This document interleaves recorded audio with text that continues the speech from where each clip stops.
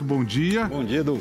Temos dicas do famoso petit gateau. Essa sobremesa que a história conta que quem trouxe ela para o Brasil foi o chefe Jacan.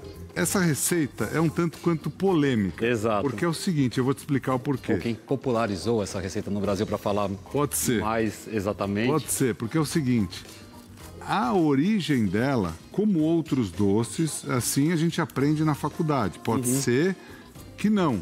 Mas dizem que petit gâteau, que tem menos farinha do que um bolo tradicional, a pessoa foi fazer a receita de bolo e daí colocando menos farinha, colocou para assar, percebeu que estava errado, depois foi lá tirar do forno e formou aquele creminho. Exato. Outra versão é que foi feita assim, mesmo com menos farinha, como a gente tem outros bolos. Agora, sei que você vai concordar comigo, a receita de doce, ela não é um remédio, mas é como uma receita que você tem que seguir à risca. Exato. Porque cada ingrediente tem uma função dentro do bolo, dentro do sorvete, dentro do doce, né? Ao contrário do salgado. Exato. Você sabe que eu tenho uma brincadeira enorme com o Jacan, porque no ano que ele veio para o Brasil, eu o conheci nesse ano, no restaurante que ele veio trabalhar. E daí o que a gente discutiu no bom sentido com relação a doces, e provava, e falava uma coisa, e falava outra. Depois ele se tornou um grande amigo e eu acho que tem receitas que ele criou, que ele fez, de pratos salgados, que é mais a especialidade dele, maravilhosos. E o purê que ele faz, eu acho que é um purê muito, muito gostoso. Ele tem um truque lá que ele não conta, mas parece que ele põe bastante manteiguinha naquele purê lá.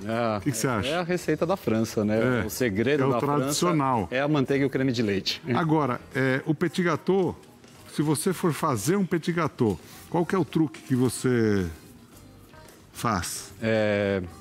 Eu ia brincar que primeiro não é colocar sal, mas é que no Masterchef que eu trabalhei teve uma prova e uma competidora colocou sal no lugar do açúcar. Perfeito. Eu gosto de fazer com os ingredientes em temperatura ambiente, coloco nas forminhas e um jeito que para mim dá muito certo, eu deixo essa massa pronta meia hora antes na geladeira, aqueço bem o forno, coloco no forno quente e o ponto do petit gâteau, na hora que você faz a massa, ela tá mais brilhante, né? Porque a massa tá fresca. O ponto dela é quando você vê que ela começa a ficar opaca em toda a parte de cima, só que você tem que ficar meio que espiando, é bem rápido, porque você pode perder esse ponto. Para mim, quando eu coloco na geladeira, quando eu vou assar em alta temperatura, dificilmente eu perco o ponto de dentro, porque eu ajudo com a massa geladinha. Um truque bom, a gente faz petit gâteau e vende há 30 anos, é você deixar ele gelado. Então, qualquer receita que você, no caso, por ter menos farinha, você coloca ele gelado, ele vai demorar mais tempo para assar dentro. Então, quando começa a assar de fora para dentro, a gente fez inúmeros testes quando começou a fazer, então as forminhas, aquelas mais simples, para venda mesmo de alumínio, são boas para fazer. Ela desenforma fácil, deixa na geladeira, depois você desenforma fácil também, e é bem, bem gostoso, né? Se você for fazer para um monte de gente, desenforma uma para ver se está no ponto. Se faltar um pouquinho, você pode deixar um pouquinho mais, mas geralmente a gente perde o tempo para mais e não para menos no petit gâteau. E tem uma coisa, Rê, não sei se você vai concordar, mas mesmo quando numa loja a gente troca o forno, a gente recalcula o tempo do petit gâteau, porque a diferença